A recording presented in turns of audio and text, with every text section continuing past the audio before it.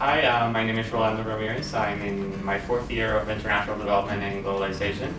During the fall semester, I went to Coimbra. The reason I wanted to do an exchange is my program of studies, and thus is the international component that I really wanted to emphasize throughout my studies. I chose Portugal basically because I really wanted to learn Portuguese. So I figured by going on exchange, I could also learn, even though I was taking classes in English, I could also take Portuguese classes, and like the locals I could talk to, I could really improve my Portuguese.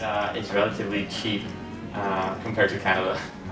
The most difficult challenge, I would guess, it was the language. Portuguese, I really didn't know it beforehand. I knew the basics, but that really doesn't prepare you to what you face firsthand.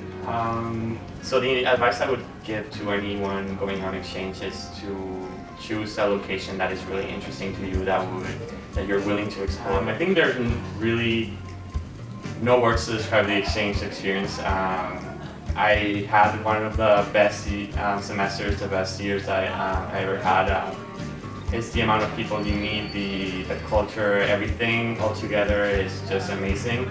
Yeah, really, like, I feel that people can't relate to the experience that you had until you actually go and experience it yourself.